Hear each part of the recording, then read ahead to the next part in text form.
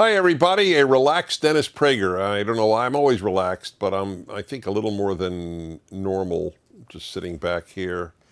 I'm back home. I was on the road a lot. I'm on the road a lot anyway.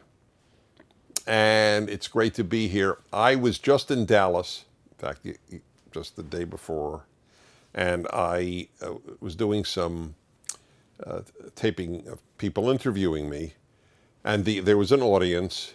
And a lot of people said, "How's Otto?" So I actually said, "Why don't you all say hi, Otto?" And I got them on video, and you'll be able to see it. Would you like to say? Hi, Otto! I get such a kick out of the fact that this guy is sort of a celebrity. I really do. I actually get a bigger kick out of that than my being a celebrity, which is not. Doesn't play a big role in my conscious daily thinking, but this guy cracks me up. Anyway, it's great to be with you. I'm Dennis Prager, in case I didn't say. This is my home. This is the Fireside Chat, which we're pretty good. We don't miss a week, do we? And with all the travel, it's amazing. I'm very committed to this. I'm committed to this because a lot of you are committed to it. It's a real chance to just talk about life, give you an idea of my philosophy of life and apply it to your lives and to life generally. It's a wonderful opportunity, and of course I take your questions. Last week we figured out that we've gotten questions from people, mostly young people, in 51 countries. And that really, I got to tell you, that blew my mind. That means that we may be seen in like 100, because that's only the places we get questions from, 51. That's the good part of the internet. There are a lot of downsides to the internet, but it's like everything else in life. There are prices paid. There's no such thing as an unmixed blessing. Do you know that? Everything comes with a price. I'm trying to think, is there an unmixed blessing? I guess good health. I can't think of the downside to good health. There is, I guess there's theoretically a downside, and that is you could take it for granted, and then you're not a grateful person. But that's different. I mean, almost everything comes with a price. Let's put it that way. Maybe good health is one of the rare exceptions. Anyway, I want to throw a thought at you that's really important. I have talked on a number of occasions of maybe the most important moral idea that I stand for and that I advocate, and that is that behavior is infinitely more important than feelings. And we live in the age of real, I have to say, I'm sorry, the age of stupidity, because people actually think feelings are more important, but they're not. How people behave is infinitely more important than how they feel. That's why when I'm told, "Oh, well, we heard that so-and-so said in a private conversation," this reporting of private conversations is an example of the age of stupidity in which we live. I don't care what people say privately. I care what they say publicly and what they do, but not what they say privately. Say whatever you want privately. It's what you say publicly that has a large effect. That's different. If there is no one on earth, the most wonderful human on earth, if we had a recording of every single private conversation, we could not make them look terrible. That's why this notion about that infamous tape recording of President Donald Trump and what he said about women, it's irrelevant. He said it to one guy in privacy. It was uncouth and so on.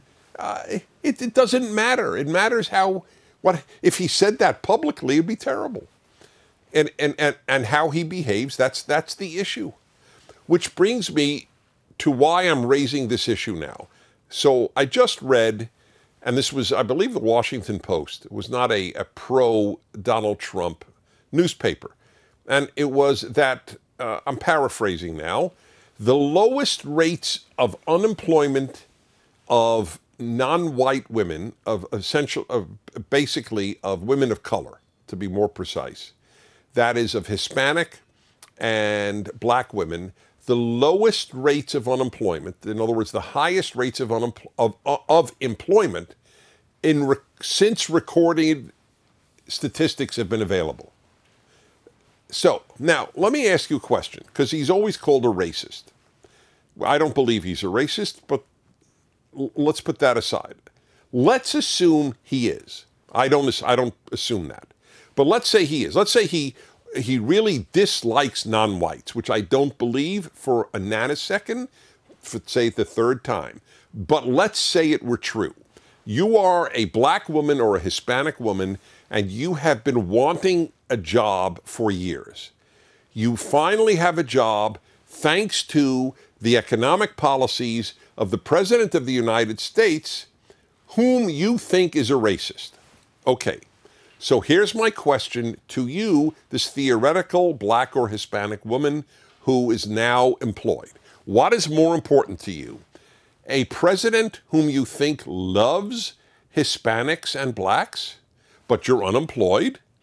Or a president you think doesn't like Hispanics and blacks, but you have a job? What would you prefer if you were given that choice? If you are normal, and I'm sorry to use that term, if you're normal, you would far prefer to have the job and have a president who you think didn't like you. So isn't that the issue? If a man, I don't know if you recall, in the beginning of his presidency, he was called an anti-Semite. But it turns out he's among the most pro-Jewish, pro-Israel presidents in American history. So let's say he didn't like Jews, which is a little odd to imagine since his daughter is a Jew, his son-in-law is a Jew, and his grandchildren are Jews. But let's just say that were true. So what? I'm a Jew. I don't care. I care how you treat me. That is what matters in life. How do you behave toward me? Not how do you feel about me. I care about the feelings towards me of my wife, my family, my children, my extended family, and my friends. Other than that, I can't, it's not healthy to be preoccupied. It's narcissistic. I want, of course, to be loved by the people in my intimate life. Now, I happen to get a lot of love in this world, and I'm very grateful for it, but I get a lot of hate too. And I've spoken about how I deal with both. But I'm not preoccupied with what are people's feelings toward me. I'm preoccupied with how do they treat me. If the person I'm sitting next to in the airplane, let's say that person just for whatever reason doesn't like me. But if the person is courteous towards me, that's all I care about. That's all that matters. And same with me, you don't care if, you shouldn't care. How do I feel? You should care how I act. It's impossible to overstate how bad things are when we value feelings over behavior. You know how many people abuse a spouse and then they tell them, oh, I really love you? Ask how many women have been battered. And then when the guy is no longer drunk, oh honey, I so love you, I so love you. And he may well love her. But so what? Look at how he treats her. I'd rather be less loved and treated beautifully by my wife than more loved and treated awfully by my wife. You know how common that is, where a spouse loves a spouse but mistreats them? It's very common. But it's not a consolation. Oh, my spouse mistreats me, but she really loves me, or he really loves me. So what? Everything is behavior. Everything is behavior. That's why I tell people, act as if you're happy. Don't wait to feel happy to act happy. Act happy, then you'll feel happy. My whole thesis in life revolves around behaviorism. That behavior is everything. Do you act good? Not do you feel. Same with intentions. Do you mean well? I don't care if you mean well. I care if you do good, not mean well. Same, and I don't care if you don't mean well, but if you do good, that's fine. You have no idea how often I have heard in my life, oh, this guy This guy with his name on that hospital building, and the only reason he gave all those millions to build that hospital was because he wanted his name on the building. To which I think, so what? The people whose lives are being saved by that hospital are being saved because this guy gave the money to build that hospital. What do I care if he wants his name on it? God bless him. I'll happily put your name on it. Why does that remove the good that he did? There's no area of life that I know of where behavior is not more important than feelings. So all this, the president is this, the president is that, that's not the issue. Is what are the results of his policies? It's better for so many people. And that's all that matters. You know what animated the belief in the most murderous philosophy of the 20th century, communism? Now, Nazism was tied with it in terms of evil, of course, but the number of people killed by communism dwarfs the number of people killed by Nazism. And it was animated, a lot of people supported communism out of good intentions. They loved the idea of equality. That really animated them. There are people in the West, in Britain and the United States, who gave the secrets to the atom bomb to Stalin, a man responsible for at least 30 million innocents being killed, responsible for an entire generation of people in the Soviet Union having no freedom, no liberty, nothing, living like caged prisoners. And people in the West gave that man secrets to the atom bomb because they believed in communism. They didn't judge behavior, they judged theory, intentions. That's why people hate capitalism. Oh, capitalism, that's selfish. Whether capitalism was selfish or not is of no interest to me. Bernie Sanders, who is the most left-wing candidate in American history, probably, running for president, Bernie Sanders just said, you know, let's recognize China has lifted more people out of poverty than any other country in the history of the world. And he's right. They did. But he never went to sentence number 2. Thanks to capitalism. It wasn't socialism that lifted people out of poverty in China. It was capitalism. If you don't like capitalism, it means you don't like people. You think you like people. Oh, I love equality and I hate profit. I don't know what's wrong with profit. Profit means money you've earned. People should earn money for making products that other people want, making medicines other people want, producing food people need to eat.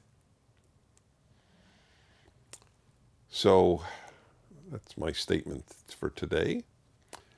Once again, behavior over feelings. All right, so we'll begin with a video question. Are we ready? We press once, and here we go. All right. This is Alex. I work at PragerU, and I just got engaged. So my question for you is, if you were able to go back in time and give yourself a piece of advice when you first got engaged for the very first time, what would it be? Because, man, I need it.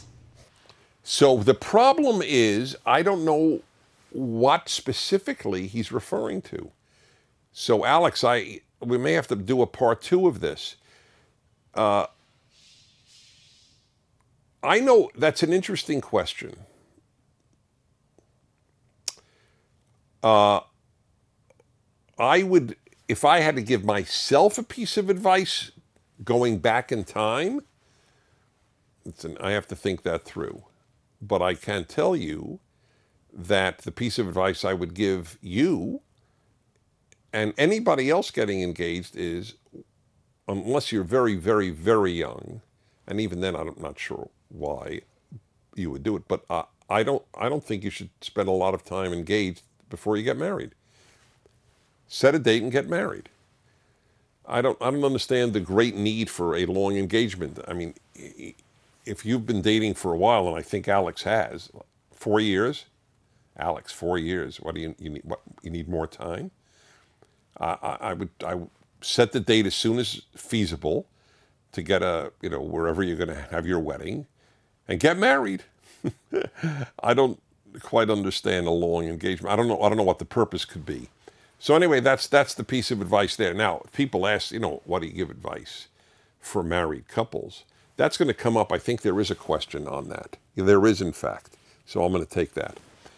So I'm going to go back to those. Good luck, Alex. That's a very big deal. All right, I'm pressing twice. And 1 minute. There we go. I got it. All right, here we go, everybody. Anna, 17, that's the age, in Georgia. State, I assume not the country, but the U.S. state of Georgia. Hello to everyone at the Fireside Chat, including Otto. Otto.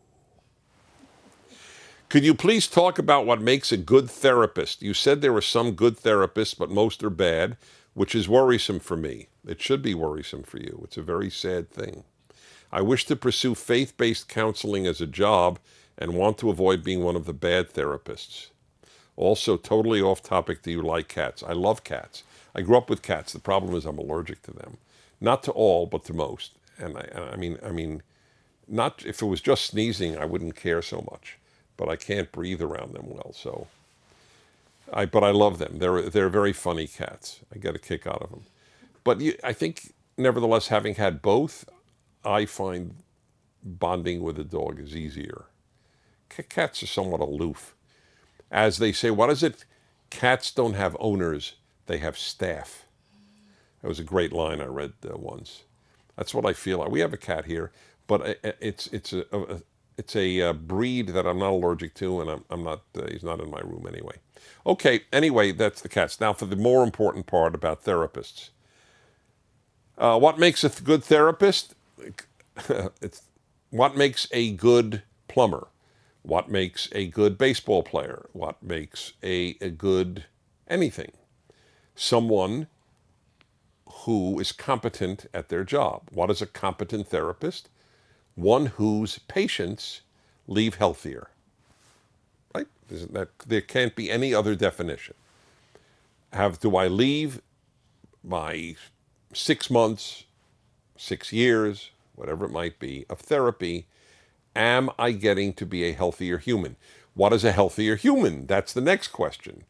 A healthier human is one who is able to deal with life and with people in a positive way. You are happier, you are stronger, you are more loving, right? I think that those are fair criteria for what a good therapist would do for you.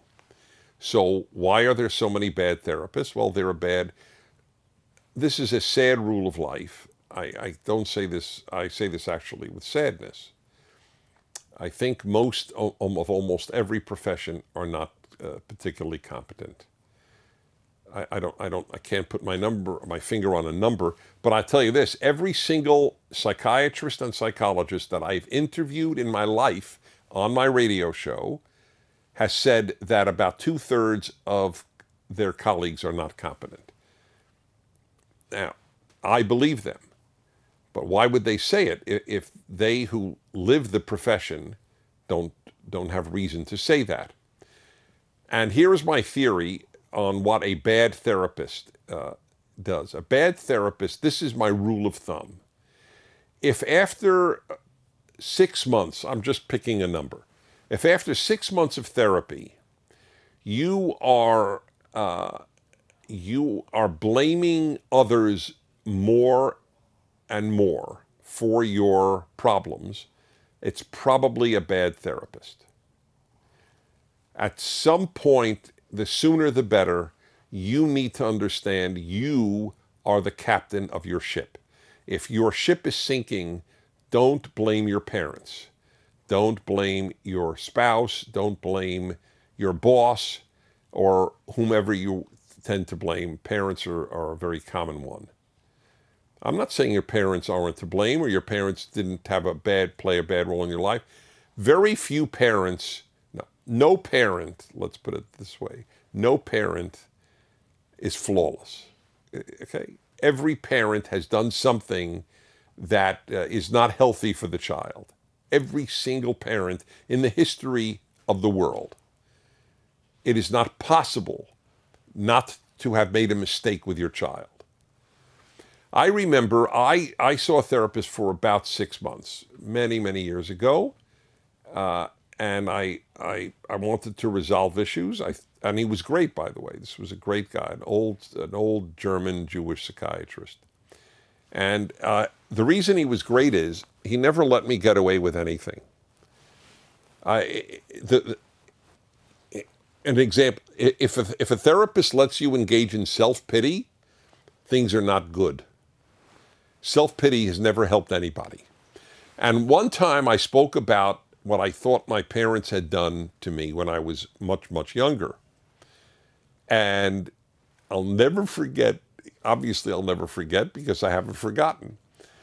And he said in his German accent, he goes, you know, Dennis, I just wonder if we had a video camera there, whether it would be exactly as you described it. It changed my life. How do I know that my memory from when I was 6 is accurate? Fully accurate, right? You're a 6-year-old. You perceive things in your way, and then there's time. Time doesn't exactly clarify memories. That's why there was a movement. What was it? Restored memory. What was it called? Something like restored memory. And a lot of them, I really was abused by a parent, but it turned out in the great majority of cases, the therapist had fed horrible information into the patient's brain. And it caused a terrible rupture and permanent hurt to the parent who did nothing and was now being accused all of a sudden out of nowhere with having molested their child. But even putting that, I had no belief my parents ever molested me. It was nothing even remotely like that. And I don't even remember what it was. I only remember his response. If we had a video camera, Dennis, it might not be quite as accurate as you think you remember it. So anyway, the guy didn't let me get away with anything, and he put the onus, the burden of my taking care of my life was on me. He was a good therapist.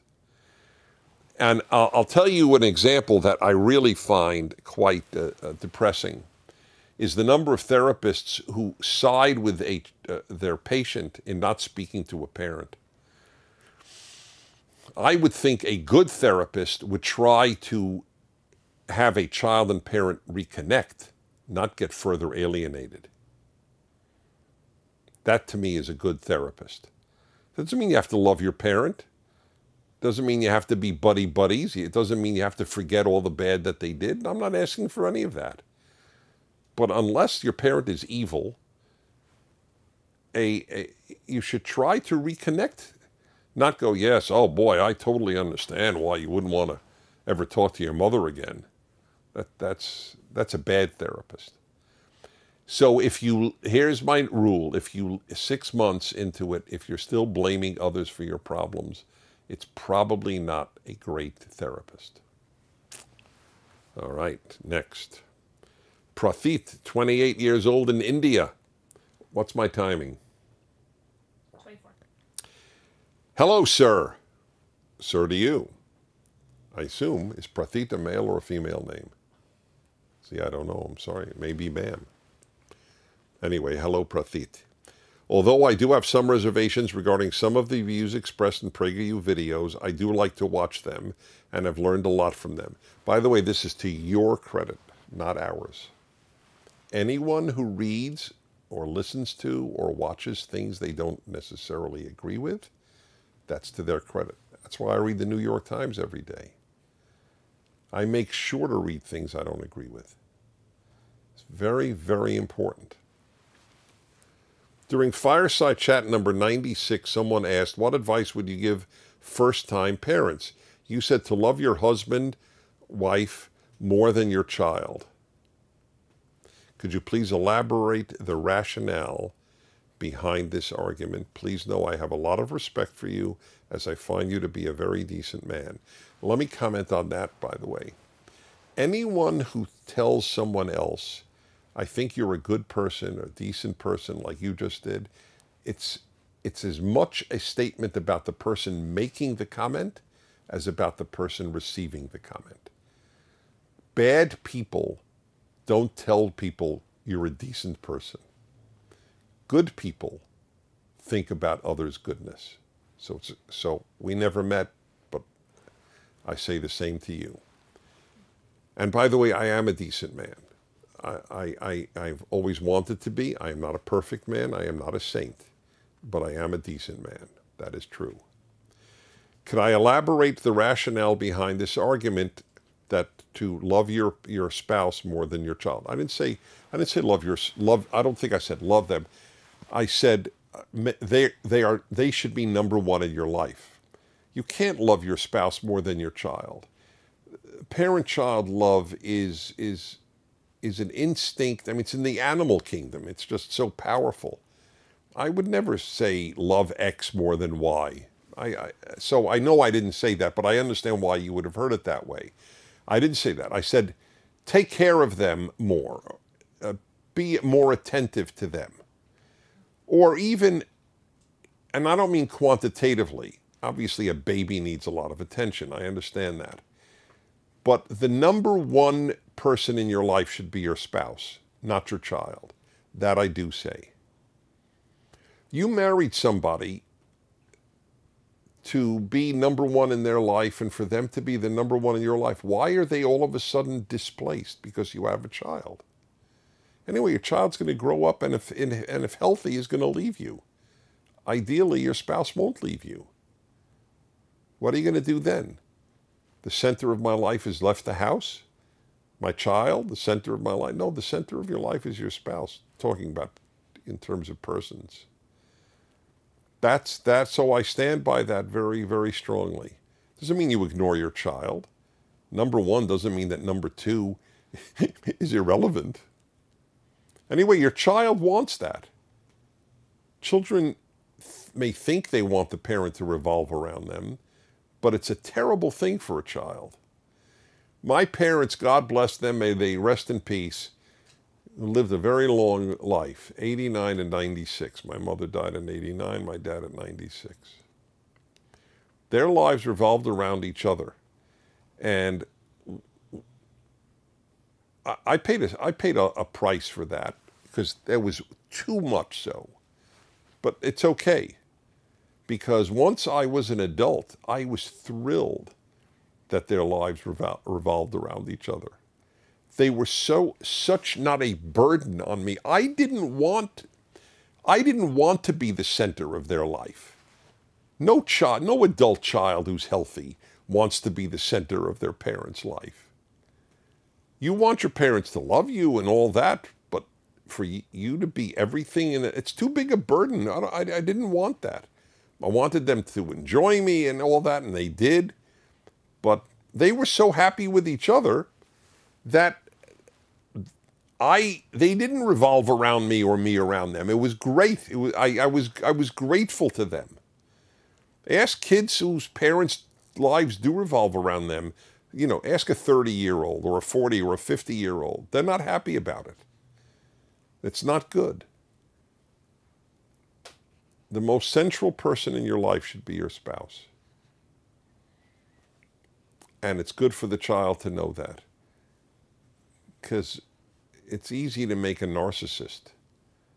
And if you revolve around your child, if they revolve around you, or you revolve around them, I should say, you may well produce a narcissist. What's our time? 29. Oh, maybe I have time for one more. Let's see. Yeah, why not? Mark, 61 years old. See, I don't discriminate against older questioners. Rural Manatee County in southwest Florida.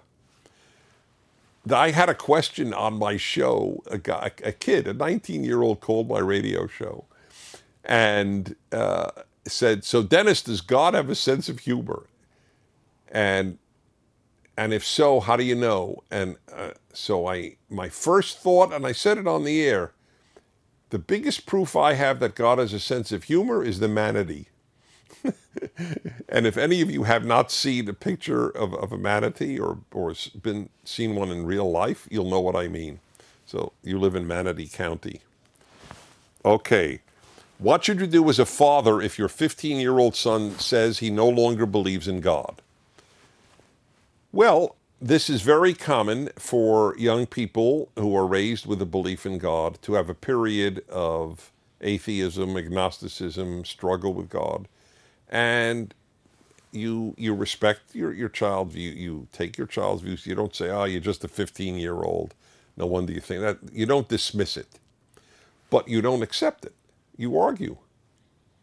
Say, okay, so why don't you believe in God? And then you give answers. You really believe everything came about by itself? You really believe? You think that's rational? Everything you know has a maker, right? See a camera, you know there's a camera maker. You see a computer, there's a computer maker. But you see the world, there's no world maker? The world made itself? And unguided by any intelligence, created intelligence? You mean intelligence came from non-intelligence? Einstein came from a rock? That to you is more logical than a creator or a higher intelligence? Okay, not to me. Anyway, life's infinitely richer if you believe in God, or at least act as if you believe in God. Remember, I'm a behaviorist. So they want you to fight back. That's your job. But you have to learn the arguments. That's why I do what I do, is to provide people intellectual ammunition for good things like belief in God. And I have a lot of that, obviously, in my major religious work, and that is the Rational Bible. And I would hope all of you watching would read my Bible commentary. It'll change your life. I do believe that. It's very, very rich stuff. So anyway, that's what I would do with a 15-year-old. Okay, let's talk about it. I think I got pretty powerful arguments, my dear son. And I guess that's about it, isn't it? Thank you for being with me. And I will see you next week from the Prager House to yours. Thank you for being with me. Thank you for watching. If you'd like to keep these fireside chats free, please do by donating to PragerU.